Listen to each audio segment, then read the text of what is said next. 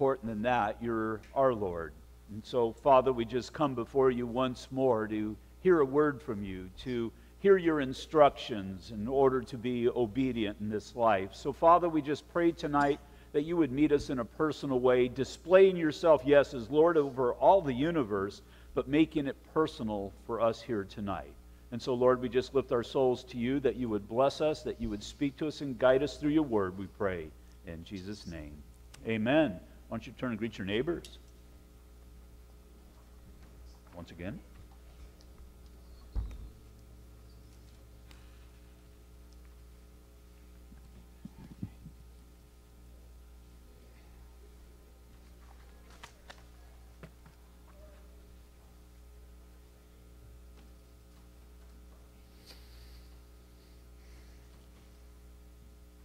Turn in your Bibles to the book of Isaiah, Isaiah chapter 44. We're going to be picking up at verse 24. It's where we left off last Sunday.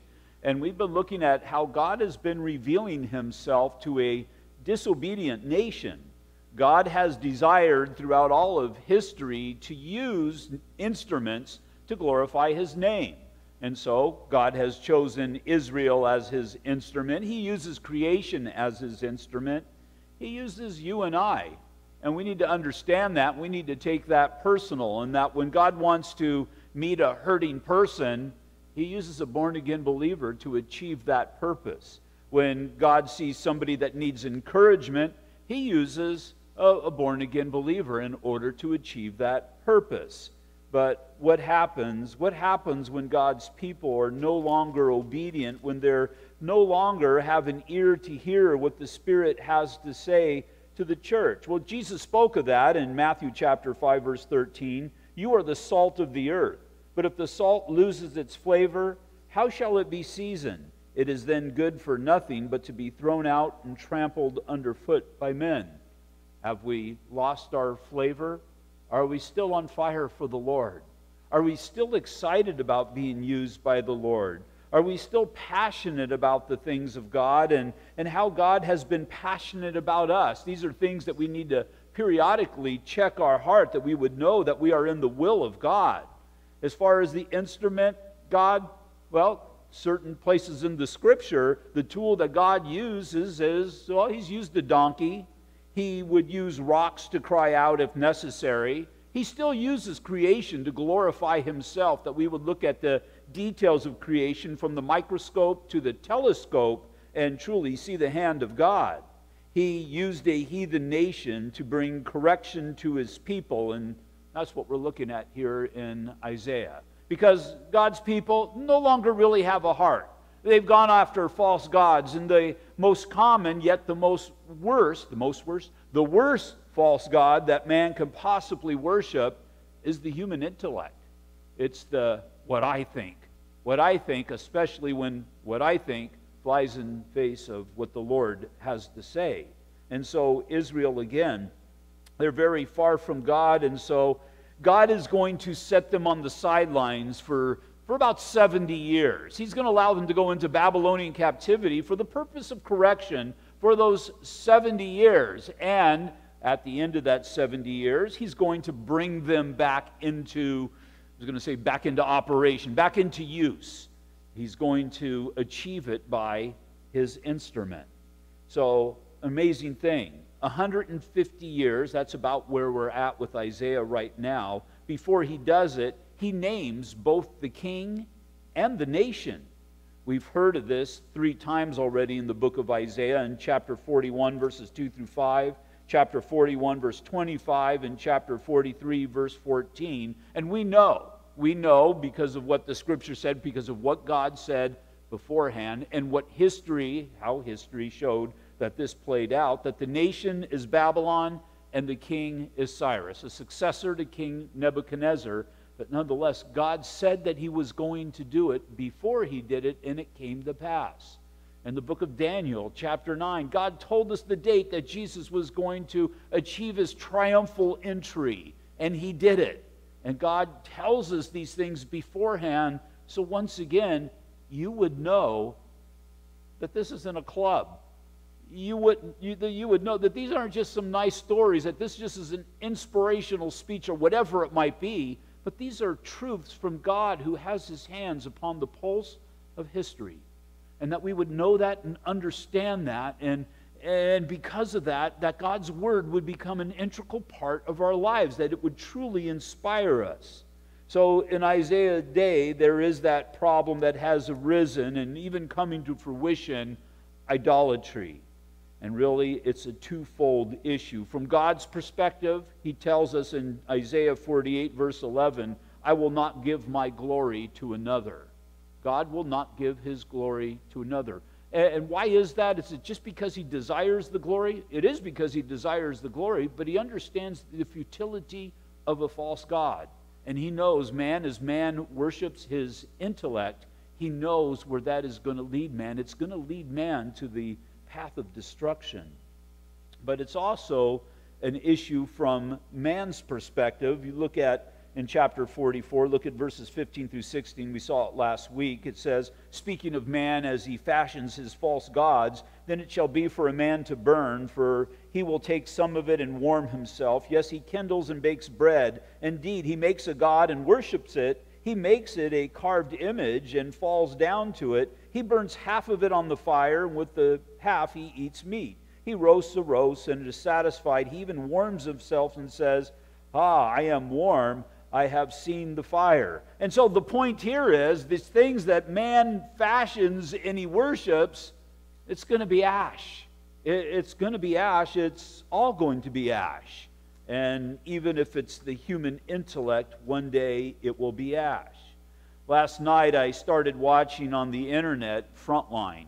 Frontline is I think it's a PBS, it's not a station, but it's a PBS special that they do every so often, and they have documentaries. And I watched a documentary on football players and the damage that football is doing to their brains. And it was interesting. They had a couple neurosurgeons. As a matter of fact, they were a big part of the show, and they were looking at brains. They had a brain there. And actually, they showed this delivery guy, FedEx, coming in, and FedEx was delivering a brain to them. You can have a brain delivered right to your front door, apparently. But no, they were doing that. These were football players who had died, and they contact the family because they're doing this research, because we've seen where this has become a commonality, football players dealing with Parkinson's and all kinds of dementia, and so they're dissecting their brains, and they're finding these proteins that come from trauma injuries and all of these things. But one of the things that they said that I thought was kind of interesting is they were showing this delivery. It was staged, but they were taking this brain out of the box that it came in and whatnot, and they said that they're very respectful of this, and they understand that this is the core of who these people were. And I'm just thinking, I understand where they're coming from, but the core of a person is the spirit that communes with God. And until we see that, until we understand it, the brain, you know what's going to happen to the brain? It's going to turn to ash at some point. I was going to say it's going to burn. Well, if they cremate it, it's going to deteriorate. Either way, ends up the same way. It's going to turn to ash. And so everybody that has depended upon, I'm not trying to be graphic, but depended upon that brain, well, they took the brain out of the body, and guess what happened? Even before that, the body was dead. And that brain can only do so much for that person's body. But again, it's the spirit of that person that continues to commune with God. We looked at 2 Peter chapter 3, verses 10 through 11, and it says, But the day of the Lord will come as a thief in the night, in which the heavens will pass away with great noise, and the elements will melt with fervent heat. Both the earth and the works that are in it will be burnt up. Therefore, since all these things will be dissolved, all of creation will be dissolved, what manner of persons ought you to be in holy conduct and godliness? And so you can take that and bring it back to Isaiah's day. Since everything is going to burn, since born-again believer or not, we're going to stand before a holy God. Everything we see is going to be gone. And that being the case, standing before a holy God, what kind of person ought you to be? What kind of person ought I to be today? Well, the Bible tells me, at the very least, to be an obedient, faithful servant of the living God. And I shouldn't even say the very least, because in actuality, that's the very most. So what we're seeing in this section of Isaiah is the biblical fact. If you place someone or something in the place of God, He's going to give you some time off to come to your senses. He's going to give you some time off to contemplate these things, to see what life is like apart from God.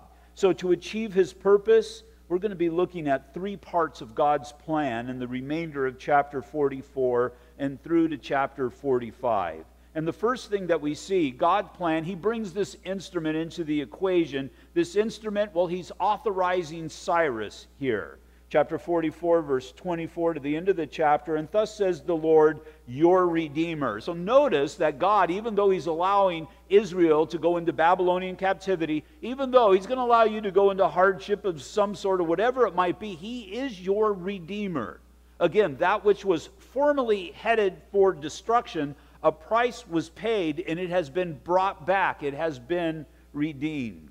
Thus says the Lord, your Redeemer, and He forms you from the womb. I am the Lord who makes all things, who stretches out the heavens all alone, who spreads abroad the earth by myself, who frustrates the signs of the babblers and drives diviners mad, speaking of the occult, who turns wise men backward and make their knowledge foolishness, who confirms the word of His servant and performs the counsel of His messengers, who says to Jerusalem, you shall be inhabited, to the cities of Judah you shall be built, and I will raise up her waste places, who says to the deep, be dry, and I will dry up your rivers. He says to Cyrus, He is my shepherd, and He shall perform all of my pleasure, saying to Jerusalem, you shall be built, and to the temple your foundation shall be laid.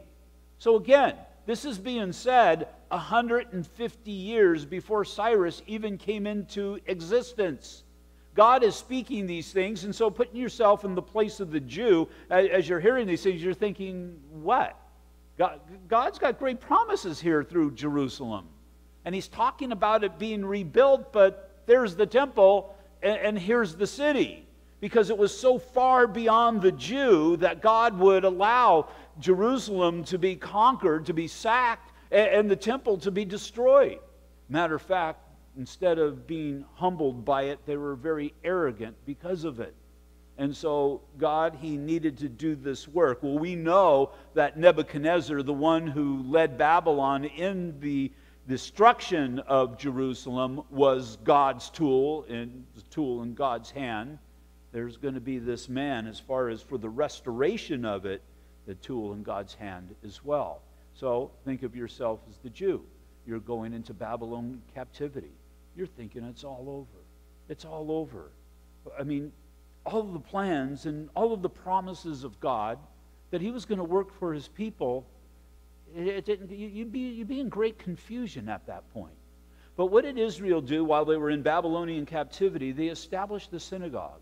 And the purpose for the synagogue was not for sacrifice or anything like that. It was simply for the teaching of God's word.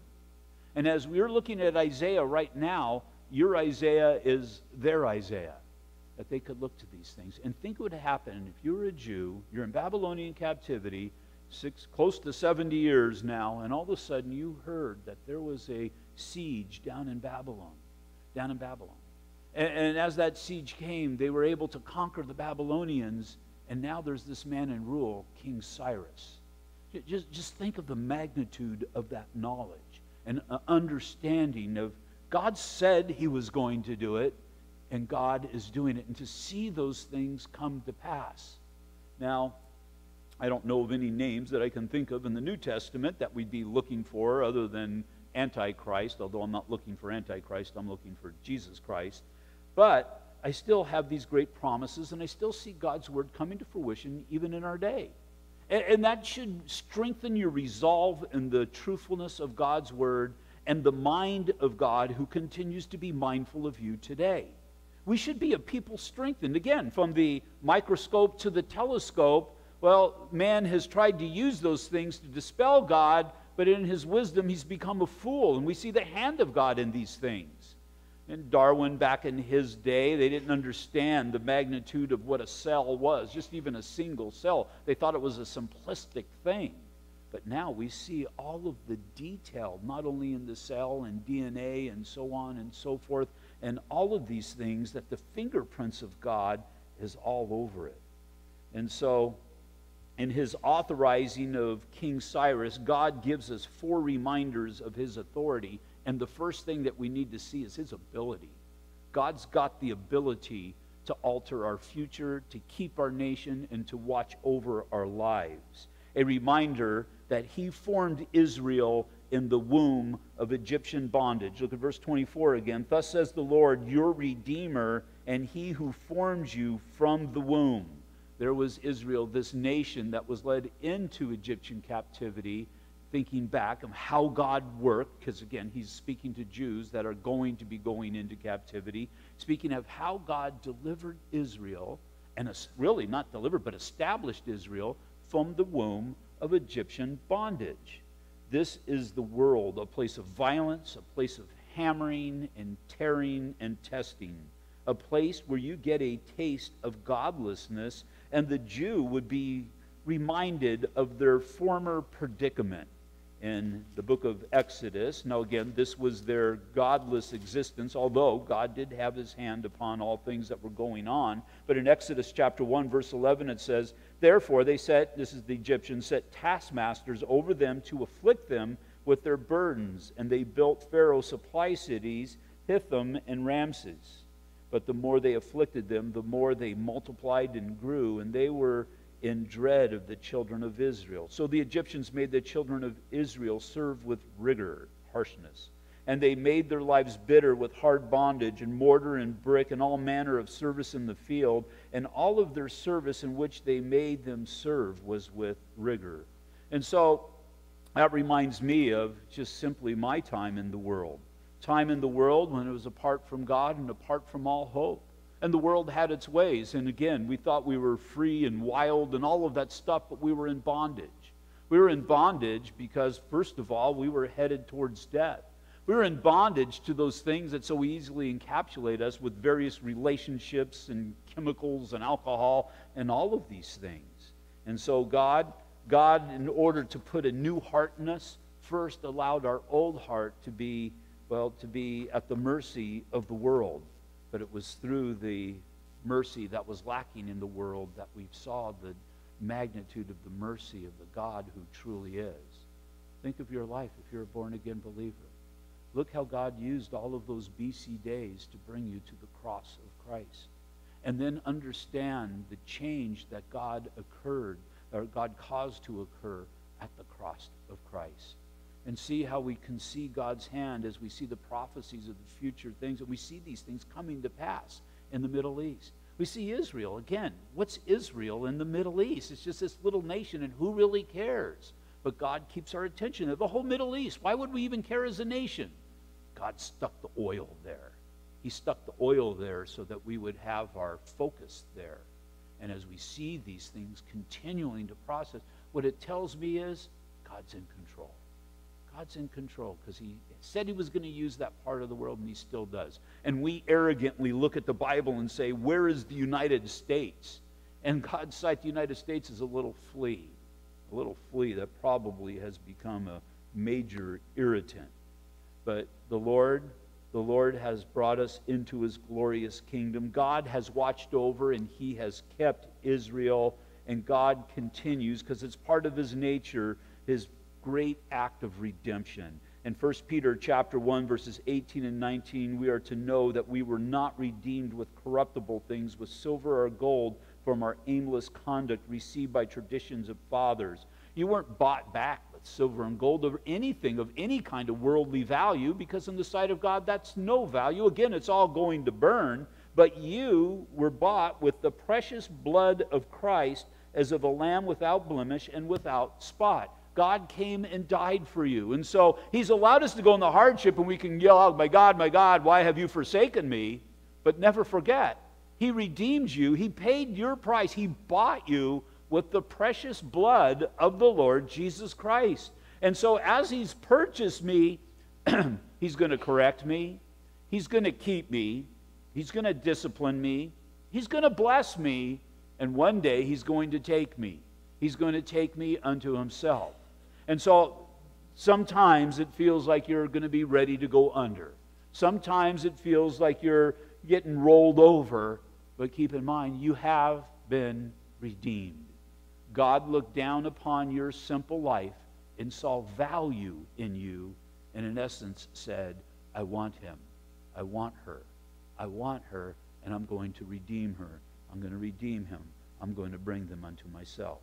Secondly, as a display of his authority, God makes mention of his creation. So the God who is going to work all this out, now keeping in mind, he's telling Israel this obviously before the fact. We're just able to look back. But he's wanting them to know the magnitude of what he's able to do. And so God will always bring creation into the equation. I am the Lord who makes all things, who stretches out the heavens all alone, who spreads abroad the earth by myself. In essence, he's saying, I didn't need any help on this.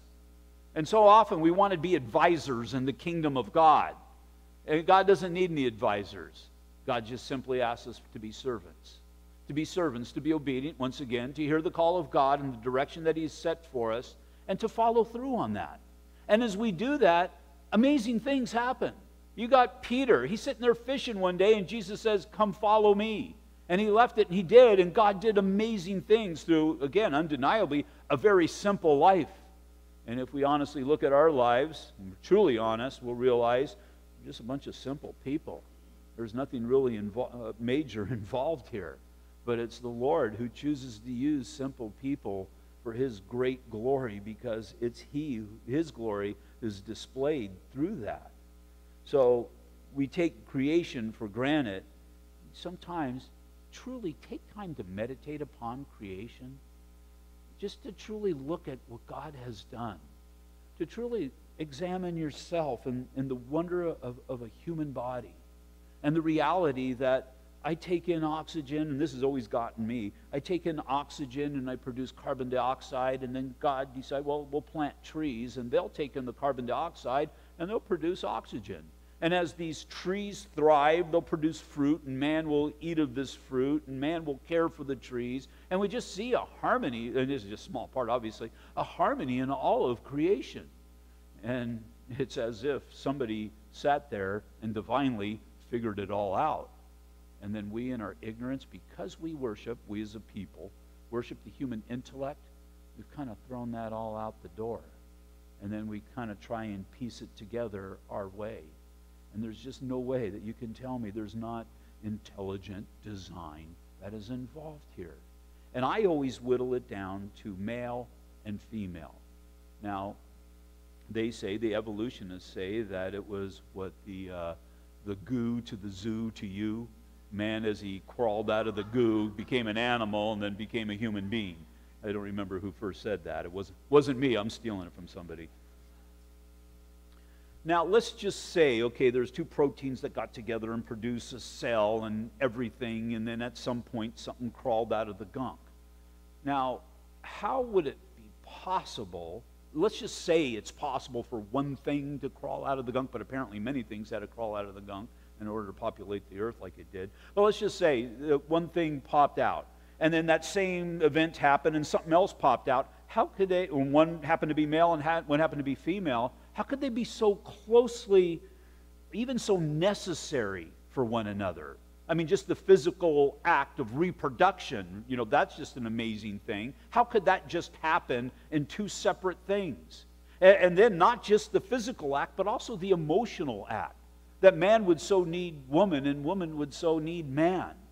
And then we enter in. Now we start going the opposite way, and we start disassembling this, at least in our minds, and we start destroying marriage. And we do, even today, as silly as it is, God brings human wisdom to foolishness. We're now even destroying what is a male and a female, not able to really even define that anymore. And you really see the direction that we are heading.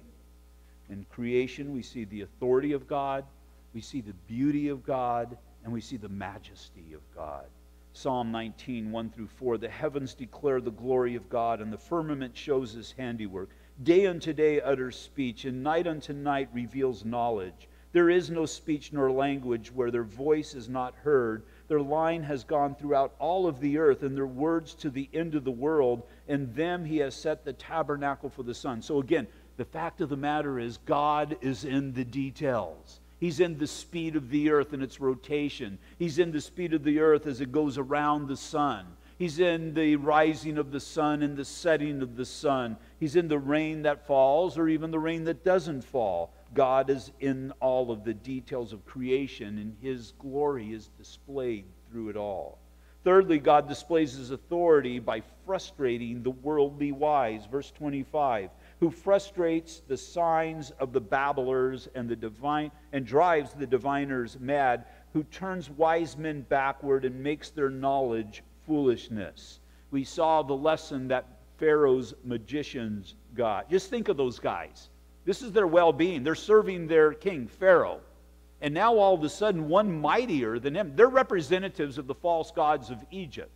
And we know that it was probably the devil that worked through them and gave them certain abilities. But nonetheless, that's their job. And so you've got all of these plagues that are coming on. And these plagues are attacking the false gods of Egypt.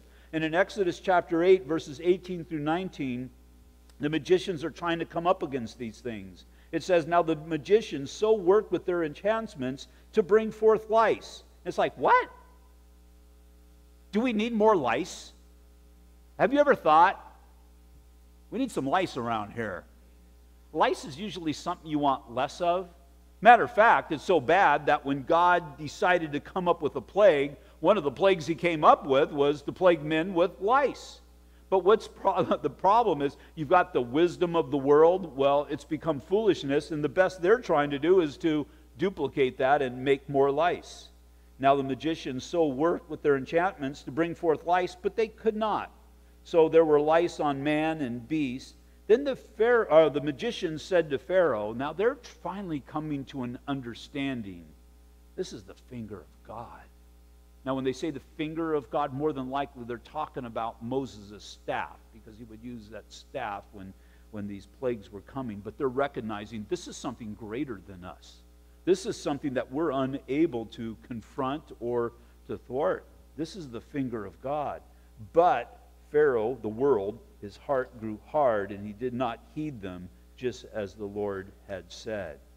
Paul in 1 Corinthians chapter 1, verses 20 through 21, considering wisdom. Corinth was in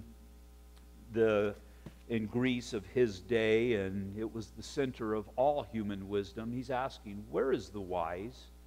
Where is the person who studies? Where has it gotten him? Has it given him an understanding of the meaning of life? Man, through his intellect, is he able to develop that? Where is the scribe? Now, the scribe there was more of a bean counter, and the idea behind a scribe, as it's used here, is the person who tallies all the spoil of war. So man's intellect wasn't able to accomplish anything.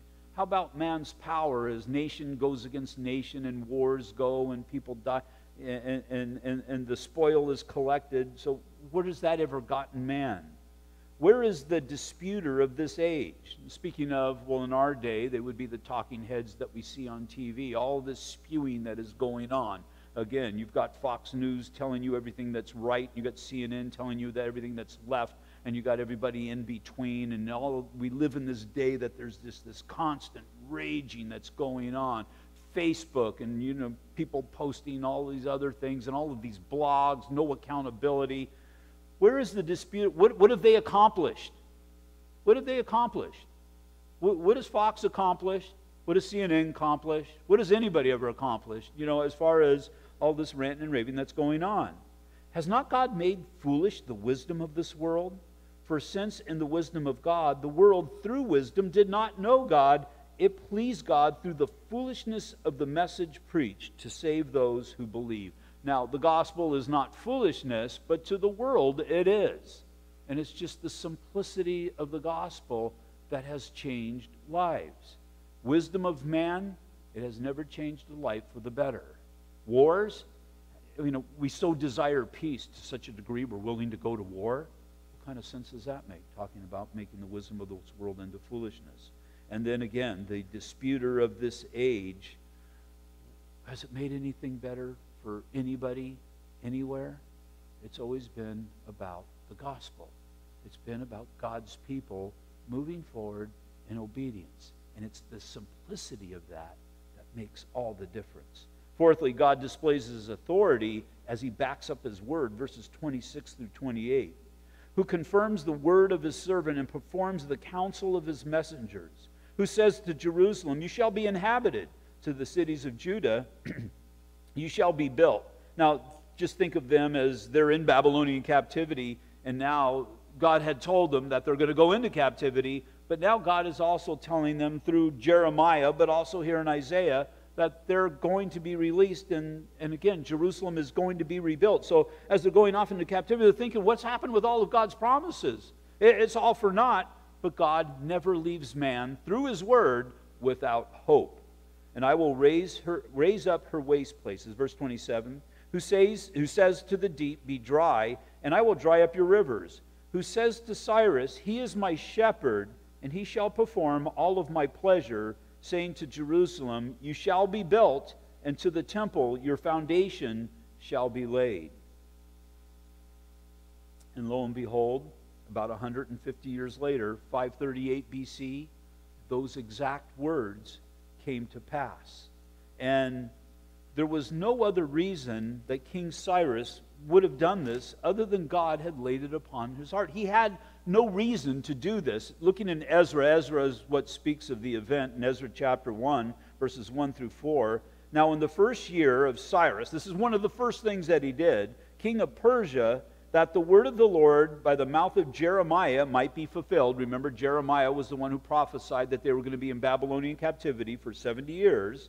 The Lord stirred up the spirit of Cyrus, king of Persia, so that he made a proclamation throughout all of his kingdom and also put it in writing, saying, so this is the hand of God working through this instrument, working through this man. Why is God having to do this? Because his intended instrument, Israel, had been disobedient, and now God is working through the world. Verse 2, thus says Cyrus, king of Persia, all the kingdoms of the earth, the Lord God of heaven has given me, and he has commanded me to build him a house at Jerusalem, which is in Judah. Who is among you of all his people? May his God be with him, and let him go up to Jerusalem, which is in Judah, and build the house of the Lord God of Israel. He is God, which is in Jerusalem.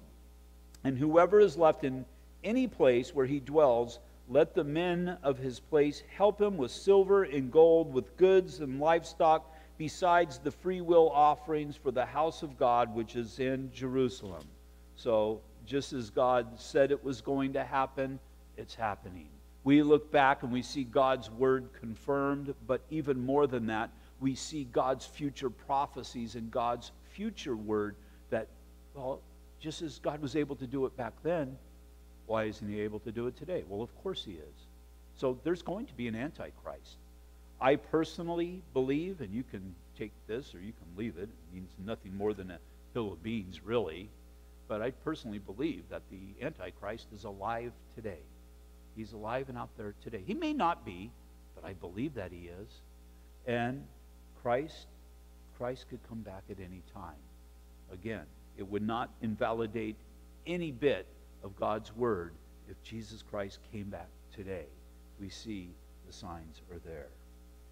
So, after God authorizing Cyrus, we see the achievement that he's going to work through Cyrus. Verses 1 through 4, entering into chapter 45. Thus says the Lord to his anointed. Now, when he says his anointed here, this is his tool. This is the person that he has chosen to use. Thus says the Lord to his anointed, to Cyrus, whose right hand I have held. So, in essence, this isn't this man doing anything, but this man being used by God. His man whose right hand I have held, to subdue nations before him, and loose the armor of kings, to open before him the double doors, so that the gates will not be shut. I will go before you and make the crooked places straight. I will break in pieces the gates of bronze and cut the bars of iron. I will give you the treasures of darkness and hidden riches of secret places, that you may know that I, the Lord, who call you by your name, am the God of Israel. For Jacob my servant's sake and Israel my elect, I have even called you by your name. I have named you though you have not known me. And so that fits Cyrus to a T. And I'll tell you why in a minute. But he was a heathen. He had no idea of God. And this isn't even for the people. This is for Israel's purpose. But not just really Israel's purpose, for the purposes of the promises of God. God is going to use His divine power to see these things come to pass. And so a couple of things here. First, the historian Josephus tells us of a Jewish tradition that says Cyrus read the prophecies spoken of here in Isaiah a year after he conquered Babylon. Is it true? The Bible doesn't say it, so I don't know if it's true or not, but that doesn't detract. It's very possible somebody told him that, somebody showed him that he came aware. Maybe it was Daniel that showed him that, and he realized. And so how does God speak to man? He speaks to man through His Word. If Daniel showed him the Word of God, that would speak to the heart of this king. And then also in 1879, archaeologists found the Cyrus cylinder in Iraq, which is the area of where Cyrus was. This is a ceramic cylinder with Persian writing from the time of Cyrus. It was a sort of foundation capsule, something that was buried in a foundation. It tells how he attributed his success to the false god Marduk. He had this false god that he worshipped, and he said that his success came about by this man. So this would once again go to legitimacy of God's word, because he didn't know God when all of this has happened. Again, the last part of verse 4, I have named you, though you have not known me. Now it is possible that he came to know God, and he seemed to have. Did Cyrus get saved? I don't know. He seems to have. He very well could have, but this is about God using this man for the purpose of the fulfillment of His word. Then we see God's purpose once again confirmed for those who would be exiled, verses 5 through 8. And again, there's another portion. I've got so many sections of Scripture underlined here for when those false prophets come knocking at your door. But again, all of these are confirming the deity of God. Verse 5, I am the Lord, there is no other. There is no God besides me. I will gird you, though you have not known me, that they may know from the rising of the sun to its setting that there is none beside me. I am the Lord, and there is no other. I form the light and create darkness. I make peace and create calamity. I, the Lord, do all these things. And so you've worshipped all of these false gods, but I am the God who is doing this work, again, so that Israel would know, that we would look back and understand that He is truly God. And we see God works this way even today. In 1 Corinthians 5:5, it speaks of delivering an immoral person, such a one, to Satan for the destruction of the flesh, that his spirit may be saved in the day of the Lord. God delivers His people into the hands of the world for the purpose of correction. Then we see the accomplishing of God's plan. Specific to this plan, and in general, the planning is the will of God. And without the will of God, where's the existence of man? And so it's what it boils down to. God's will is going to pass. Now, I want to close here tonight. I think I'm just going to go ahead and close here tonight, because it's going to be pretty involved, and I think we'll go ahead and pick it up again next week, so I don't have to keep you here until you have to go to work tomorrow. But there's this constant thread that we have been looking at since we entered into chapter 44. I've encouraged those to underline these things when we were going through them, and I'm just going to go back through and read them. God getting the point across. Isaiah chapter 44, verse 6. Thus says the Lord, the King of Israel, His Redeemer, the Lord of hosts, I am the first and I am the last. Besides me, there is no God. Going down to verse 8. Do not fear nor be afraid. Have I not told you from that time and declare it? You are a witness. You are my witness. Is there a God besides me? Indeed, there is no other rock. I know not one. And then we just read in chapter 45, verse 5, I am the Lord, and there is no other. There is no God besides me. I will gird you, though you have not known me, but that they may know from the rising of the sun to its setting that there is none besides me. I am the Lord, and there is no other. You look over at verse 21, the mid part, and there is no other God besides me, a just God and a Savior. There is none besides me. Verse 22, look to me and be saved, all you ends of the earth, for I am God and there is no other. Verse 4, or chapter 46, verse 9, remember the former things, for I am God and there is no other. I am God and there is none like me. Do you see the point that he's trying to get across? They started searching for other gods. God has allowed all this calamity to come about in their life so that they would learn the simple lesson that God is God, that Yahweh is God. This God who birthed them, this God who has kept them, the God who has delivered them, and the God who is going to work out his plan through them is truly God. And what's our job here tonight, or our reaction here tonight, is simply to submit ourselves to that. There's that which comes up against it, and spoke of a few things, evolution and whatnot, what the world has been producing. And again, we have false teachers that'll speak of a multitude of gods and all. But the Bible's very clear. There's no other God but the God of Israel, the God of the church, our God today. And it's that God who cares for his people. It's that God who, although he has allowed them to go into captivity, he has redeemed them. And now we have that privilege of understanding the fruition of God's plan through the blood of the Lord Jesus Christ. What occurred upon the cross? Based upon that, what kind of people ought we to be? What kind of people? What is your reaction to that knowledge today? Each and every one of you will need to make that determination. What kind of person ought I to be today? With the knowledge that there is no other God, but that God has redeemed me and brought me into his service. What is to be my reaction? What is to be my reaction in the home? Am I exemplifying that? Am I exemplifying that belief in my house?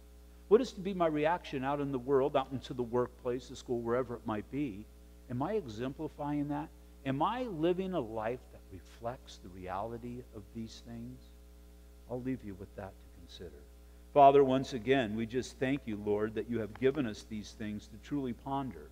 That, Lord, yes, you are God, and there truly is no other. And so, Father, I pray that we would be a people that conduct our lives with that knowledge. That, Lord, you have peered into humanity and you entered in so that we would have an understanding of who you are. You came and you displayed your love to such a great degree that you died upon the cross. And Father, you saved us. And if we were honest with ourselves, if we're truly born again, that yes, there was that change that supernaturally occurred in our lives. And truly as you changed us, you are able to keep us until that day that we are in your presence. And Father, if we're honest and if we look at our lives, we'll see that you are the God who has provided. You are the God who has healed. You are the God who has disciplined. You are the God who has brought in great blessings into our lives. And because of that, Father, I pray that you would give us a great spirit of worship, even here in this last song, but even so much more when we leave this place and go about our busy weeks. And so, Father, I pray for those who have come out here tonight that you would watch over them and keep them. I pray, Father, that you would bless them, that you would continue to reveal yourself to them. And I pray, Father, that all of us here would have that heart to serve you this week to the capacity to which you have called us. So again, Father, we just thank you and we praise you for who you are and all you continue to do, that you would be glorified through our simple lives, we pray. In Jesus' name, amen. You all stand, please. I had a couple of announcements. Oh, yes, this Thursday we have National Day of Prayer, and so we'll be celebrating the National Day of Prayer, getting together and praying for our nation, praying for our schools, and praying for the church. And then next Sunday night,